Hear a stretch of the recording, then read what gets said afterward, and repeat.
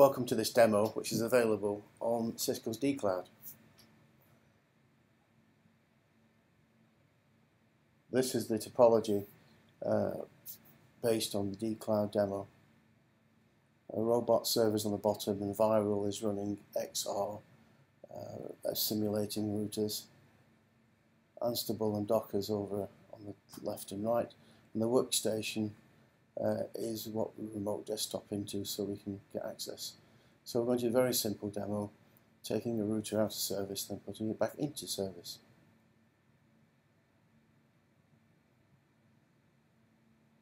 So let's have a look at the user interface. You can see a map on the left hand side, and it's of the San Francisco Bay Area. And we have 4 routers, one at San Francisco, one at San Francisco Airport, one at Fremont, and one at Milpitas. So this gives you a nice topology and sets the scene for the demo. This pane shows recent activity and some quick links to various other screens.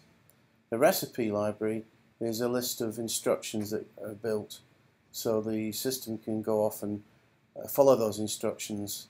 And the very first one you can see here is basically installing a software maintenance unit, a SMU, onto an XR device. It's an NCS 5500, and you have a breakdown there: pre-maintenance, maintenance, and post-maintenance, and it shows you the steps that each sequence of instructions go through, so that you'll be able to understand what's going on. The beauty of this, of course, is you don't have to have any command line interface interaction, and these recipes can be built by skilled operators and given to, or in fact you can even run them right away, or you can put them into a schedule and run them at a future date and time. So for our demo, we're going to do something nice and simple, and that's adjust the IGP node cost, routing cost, so that we can take the router out of service and back into service.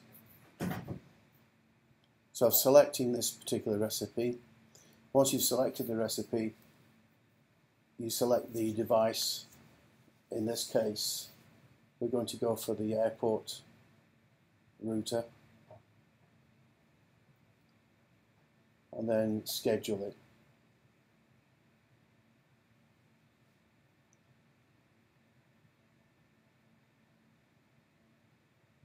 This is the router we'll be playing with, the San Francisco Airport, and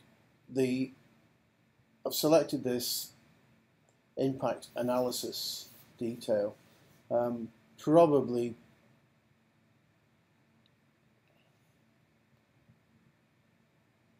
not that needed here, because we're going to be taking effectively taking the router out of service, but I left it in to give you an idea. You have a current map and a forecast map at the bottom, and the idea of here is to show you what the effects after your changes will be on the network. Of course, after the forecast will be back to green, because the end of the recipe puts the node back into service, so it's rather arbitrary. Anyway, we'll run it now, and you can see the 2 tasks there.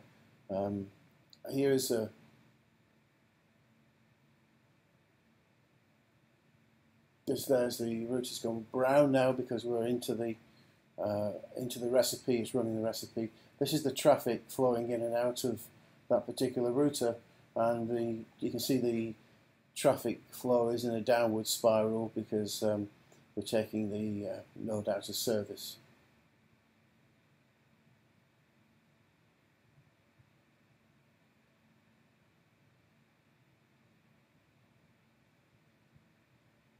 So this should go to success in a moment. It's in progress. This is the first step.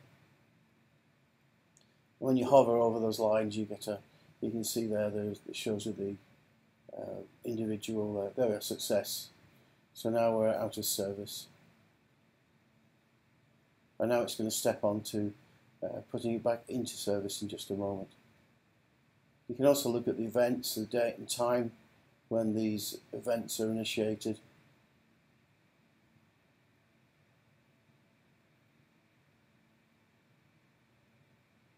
And console is really just showing you when the program activated, not the console to the router.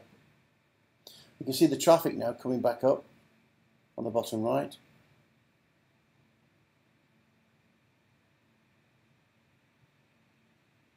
So it looks like we're now getting towards the end of the test.